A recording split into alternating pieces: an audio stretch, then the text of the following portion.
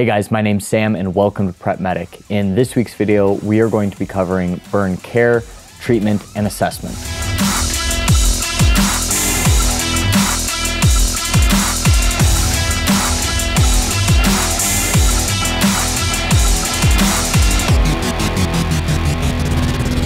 So I figured this week we'd take a break from the product reviews. I know I've been doing a lot of those recently, and mainly that's because they're just super easy to do. I just talk about what's in front of me. But I really want to make sure we're still providing, a bunch of different topics on this channel. So this week I want to cover another first aid topic, which has been requested a lot, and that is burn care. So before we can start with kind of how to care for burns, we need to do a quick anatomy lesson, and then we'll go into assessment of burns and classifications, and then finally we'll go into treatment and kind of what to do with this type of injury. So for starters, we need to go over skin anatomy because after all, burns are predominantly going to happen to our skin, which is the protective layer that lines your entire body. I don't need to tell you guys that. But your skin has a couple different layers, and it is actually classified as an organ and is the largest organ on your body. So fun trivia fact for you today.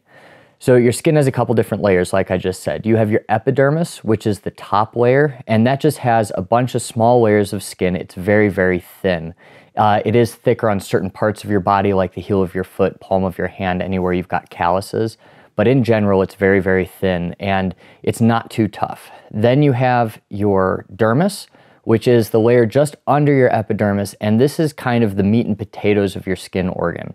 This has all your glands, it's got your hair follicles in it, so it's got your sweat and oil glands in there, and that's about 10 times thicker than your epidermis. And then below that you have your subcutaneous layer. Now your subcutaneous layer is mainly vasculature and fat, so adipose tissue.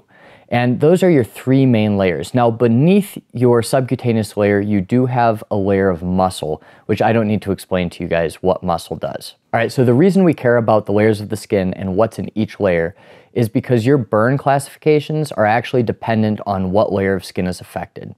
Now, your burn classifications used to go by your first degree, second degree, third degree, and fourth degree, with fourth degree being the most serious and first degree being not as serious. They've since kind of moved away from that terminology, and they're going to more plain language so it's easier to understand and easier to communicate what you mean. So what used to be your first degree is now called your superficial, your second degree is partial thickness, your third degree is your full thickness, and your fourth degree is full thickness with deep tissue involvement. So I'm going to go through each one of those and kind of tell you what the signs and symptoms are and how to kind of classify those. So your superficial burns are going to be your sunburns or your really light thermal burns from maybe steam from the dishwasher or something like that. And these are really not serious burns. Just the epidermis is affected in your superficial burns. And generally these will heal within a couple days. Superficial burns rarely require emergency treatment, and it's generally something that's just going to hurt for a while and it's going to get better. Now your second degree or your partial thickness burns are going to be a little bit more serious, and this is where kind of emergency medical services come into it, potential hospital visits, etc. So your partial thickness burns are going to affect the epidermis and the dermis. And these have a wide range of seriousness between them because your dermis is so thick. So a partial thickness might just go a little bit into the dermis, or it might go through almost the entire thing. So your hallmarks of a partial thickness burn are going to be blister formation. You might also have a glistening wound bed, and it of course is going to be very painful for the patient. So your full thickness burns, or what used to be known as third degree burns, are very serious, and these are going to affect all the layers of your tissue. So that's going to be your epidermis, dermis, and subcutaneous tissue. These are generally classified by either white or charred skin. It's also going to be pain adjacent to the wound. Oftentimes the center of a full thickness burn will not hurt the patient because they have no more nerve endings there. However, they have various levels of second and first degree burns surrounding that, so it will be very painful, kind of in a target pattern around the wound. The skin might also look fairly leathery, so look for all of these to classify your full thickness burns. Finally, you have your full thickness burns with deep tissue involvement. I don't need to tell you these are the most serious, and these are going to be burns that go all the way down to the muscle and sometimes the bone. These are going to be classified by all the same things as your full thickness, except you might see cavitation down to these sites, and severely burned skin over them. Now that I've told you guys all of that and how to classify these burns, I'm going to tell you that burns are not classified in the pre-hospital setting very accurately. So generally what we want to determine, is this a superficial burn or is this a deep burn? And that's going to be what we're going to go off of. All right, so now that we talked about kind of how to identify these burns and how to recognize the different thicknesses, we need to talk about the actual assessment of the patient. With burns, they look really bad. It's our kind of human instinct to go right to that injury and start treating the burn, but we can't forget that there might be other stuff going on first. The burn is not going to kill somebody acutely. It's not something that we're worried about right away. It is very serious and we need to address it, but there are a couple other things we need to hit first. First and foremost, we have to go through the ABCs of the patient, so airway, breathing, and circulation.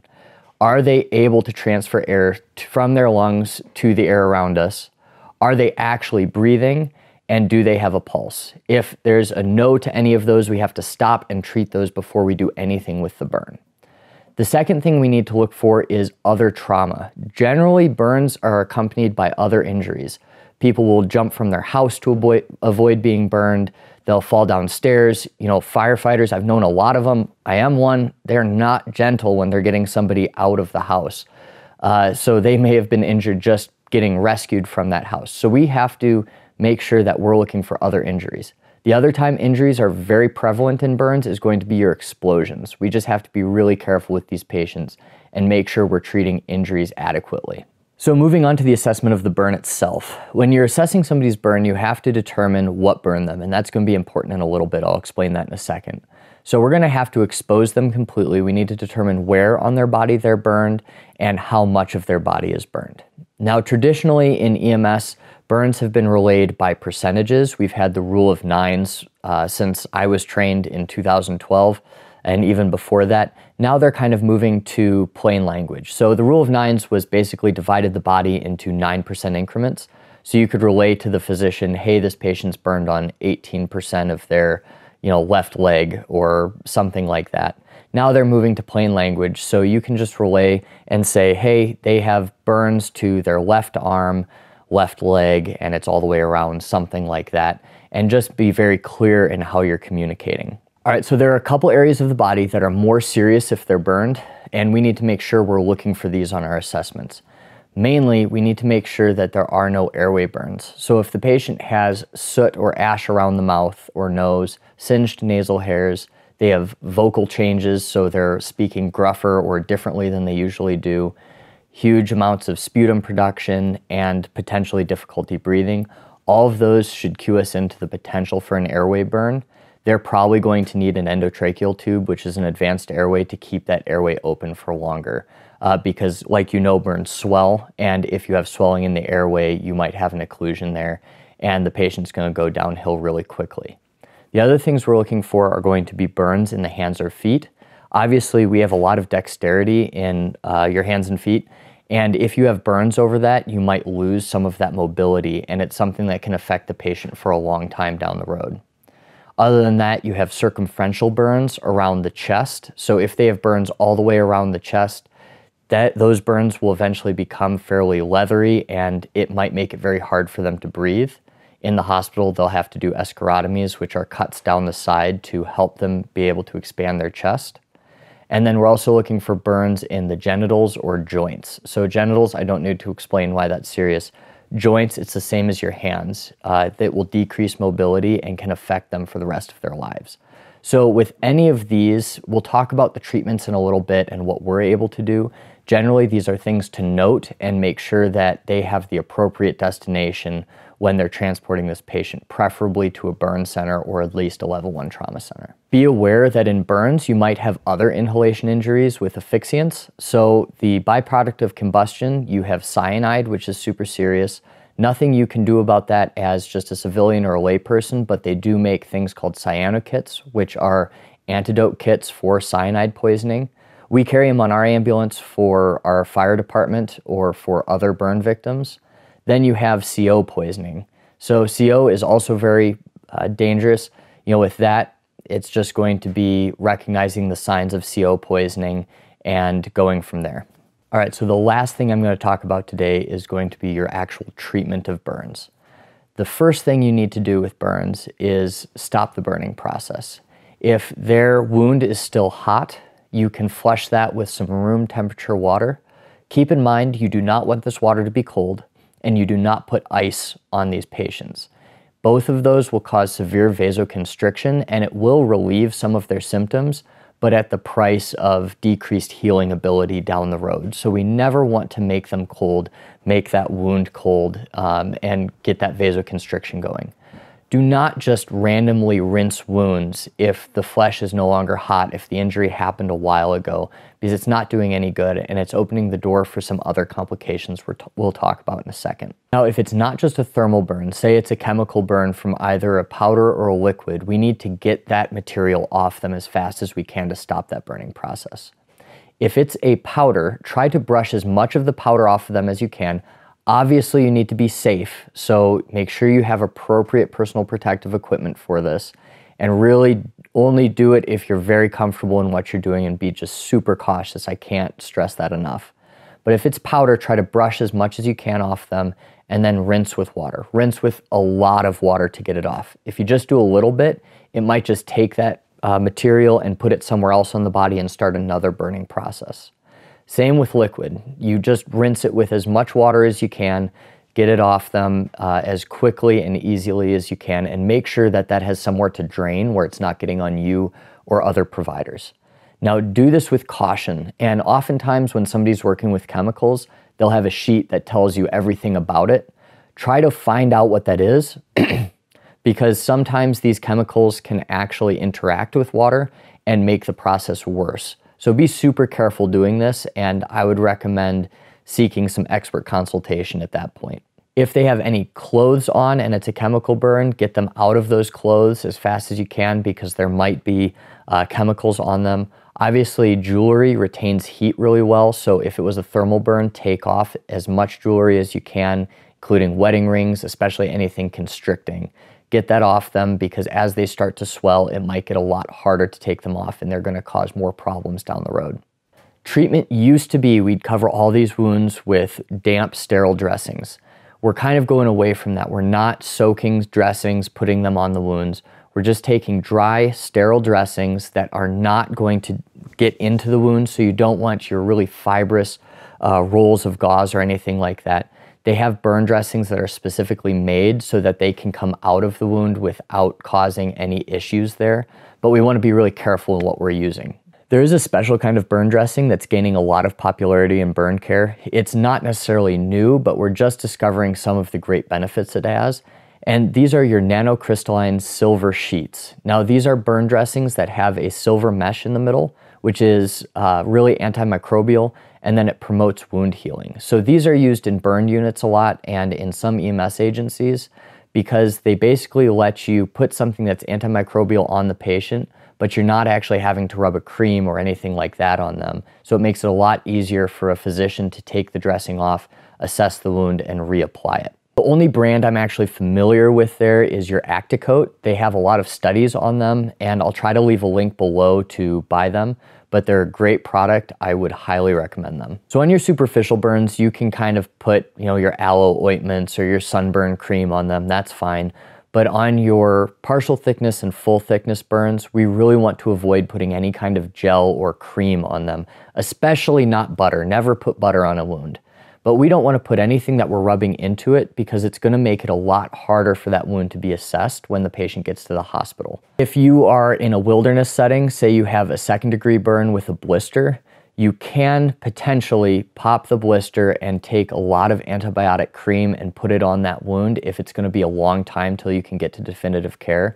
But do that with caution. Try to avoid it if you can, and that's really only in the extreme situations in the wilderness. One hallmark of burn care that is oftentimes forgotten by providers is you have to keep the patient warm. It seems really counterintuitive because they were just burned, they were just a victim of extreme heat. But because they have a lot of their cells are destroyed superficially on their skin, your skin is what regulates temperature in the body, plus they have a lot of fluid leaking out of these cells, causing the wound to be wet and then evaporating. They are at extreme risk for hypothermia, so you need to make sure you're covering them with as much as you can once you've wrapped the wound and keeping them as warm as possible. If you're in an ambulance or a car and you're comfortable, it is too cold for the patient and you need to crank the heat. For the advanced life support providers that watch this channel, I want to make a couple quick points there. Airway management is still huge for your inhalation injuries, although they are backing off a little bit in the aggressiveness of intubation, and that's just going to be a judgment call on your part. I'm not going to go into that too in depth. As far as fluid resuscitation, you know, we've all kind of been there, and I was trained to just give them a ton of fluid. I was trained on the Parkland formula, which was 4 milliliters of fluid multiplied by kilograms of the patient, multiplied by total body surface area burned. And that was how much fluid had to be delivered over a 24-hour period. Now, my first instructor told me, hey, just open 2 lines wide open. They need as much fluid as possible. And we're really finding that's not the case. If you want to get really specific on the fluid resuscitation, there is a formula that they came out with that's a little bit more accepted. And that's going to be 1 milliliter multiplied by kilogram of the patient, multiplied by the total body surface area burned, and then divided by 8, and that's going to give you what you need for your first hour of fluid resuscitation for that patient. Otherwise, the recommendation is just to give 500 milliliters pre-hospital unless there's clinical signs that indicate you should be giving bigger fluid boluses. So if the patient's blood pressure is very low, you have severe signs of that dehydration or hypovolemia, then you're going to be titrating that fluid up to what your protocols say, up to and including vasopressors. But as a general rule, we're not just flooding the patient with fluid for no reason. For fluid considerations and what you should be picking, try to stay away from normal saline if you can. If you give too much normal saline in a burn patient or anybody, you're going to make them pretty acidotic. I think lactate ringers is a better choice, but I completely understand not many people are carrying lactate ringers. So, you know, use what you can. You know, 500 milliliters of normal saline isn't going to hurt them, but just be cautious with that. And of course, everything I've talked about, defer to your local protocols and your training. This is informational only. So, you know, I'm giving you guys this information from what I know, but that's not saying that just because you watch this video, you can go out and treat people. Thanks for watching, guys. If you have any questions about anything I mentioned today, please leave them in the comments down below. Medical care is always changing and evolving, so if I misspoke or you think I forgot something, please let me know. Otherwise, I will see you next week.